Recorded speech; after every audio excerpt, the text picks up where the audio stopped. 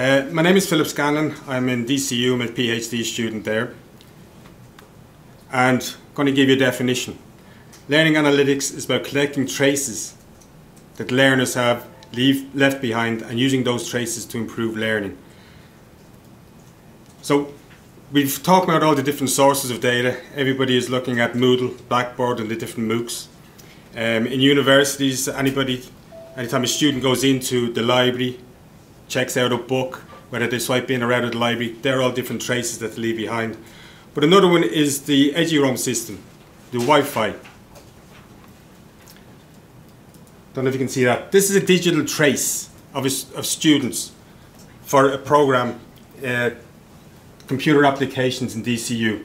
And this is one particular day, and what we're looking at here are the number of requests to the Wi-Fi system by Wi-Fi enabled devices such as your mobile phones, etc. This is for a Monday, and you can see early in the day they actually come in and they have classes from 11 to 1, and then they're formal classes, and in the afternoon then they actually have their they have labs, and you can see that a lot of people drop off and they go out during the day as the day goes on.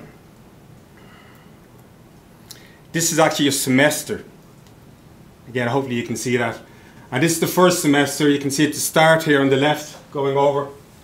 This is the first week that they're in, going Monday to Friday, and eventually you can see a pattern developing. You can see the October bank holiday in the middle there.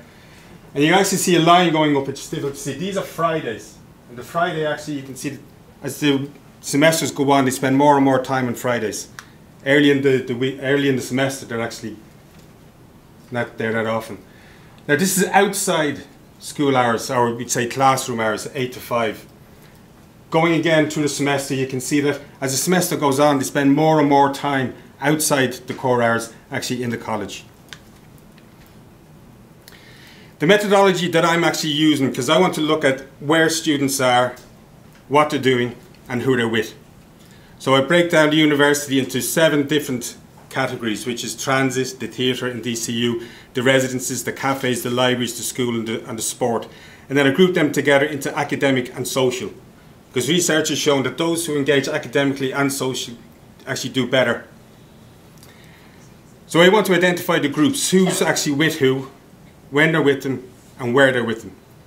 And then looking at the pairwise count and the location, look at the interactions to see. Eventually we'll be looking at, do the peers influence each other? So the opportunities and challenges. The opportunities, we're going to try and identify students not engaging and identify supports. Can we see a pattern where students actually drop out? Can we identify those students before they actually drop out? Is there a pattern that we can look back over the years? All the data I'm looking at now is historical. We're not actually looking at live data. Identify peer groups. Is there a particular group size that actually do better academically? Maybe it's 5 or 6 individuals. So if there's 6 individuals, when they come together, form a group, perform very well. Should we have libraries where there's actually seating for 6 people? Should the canteens, all the tables in the canteens and the restaurants have seating for at least 6, so that those groups can form communities?